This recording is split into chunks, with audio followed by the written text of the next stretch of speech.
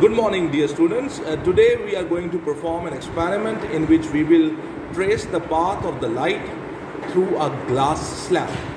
So for this purpose, we have taken our drawing board, and on that drawing board we have fixed a white paper, and then we will place a glass slab on the paper and we will mark its boundary.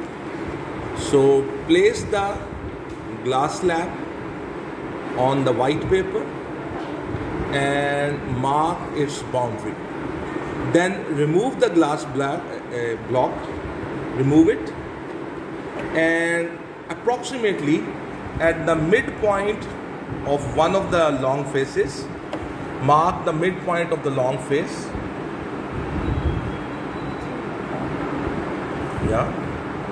So here draw the normal. First of all, draw normal, which makes 90-degree angle with this face. Make it dotted line. Okay. Then we will draw a line which makes an acute angle with this normal.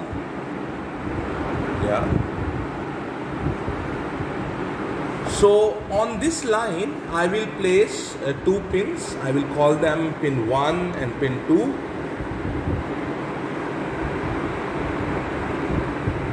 One pin is near the boundary of the glass slab. Okay. So we will name them. This is pin 1 and this is pin 2. Mark them. Pin 1, pin 2. Put the glass block back. Okay. So you can see that the pin 1 and the pin 2, they are on this side of the prism, glass block, glass slab. So I will look through the opposite face. I will look through the opposite face of the glass block, and I will look for the image of these two. So let us rotate it. The rotating is not necessary. We are rotating for us to look through this side is easy. Okay. So now we are looking through the glass slab from the opposite side of the pin 1 and pin 2, and we have placed the pin 3 in such a way. Now you can see the image of the pin, and we have placed the pin number 3 in such a way. Let me show you. So slowly. Okay. So I hope you can see. Maybe in the camera this is not that much clear, but I can tell you. You see these.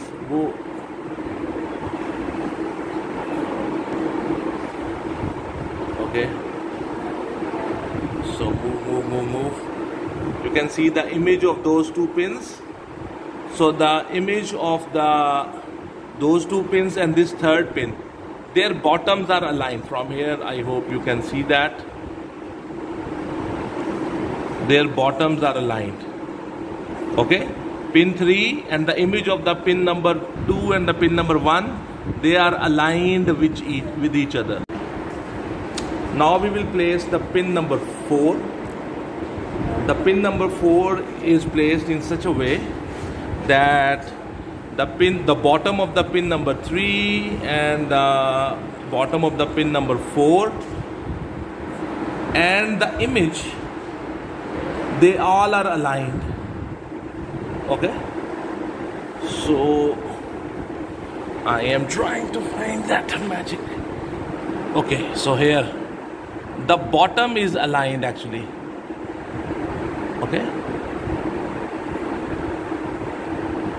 Through the camera that does not look that good, but they have tried to align them.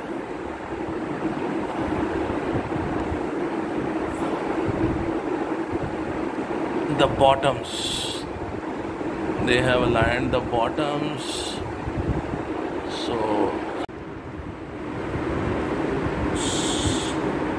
So my dear students, now we have realigned them.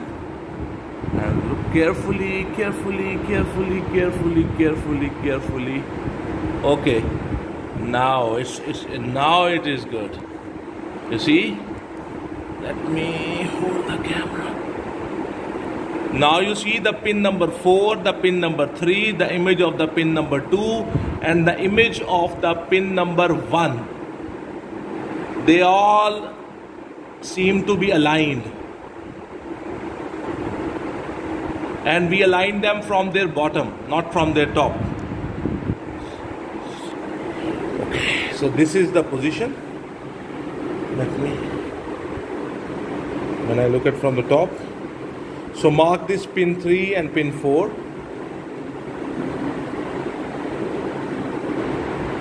Okay, remove them.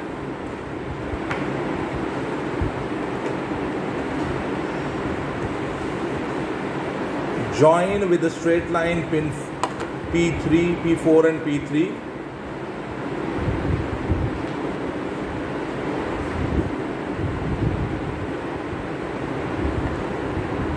Okay. So the point at which it has touched the glass slab and this point, join them with each other.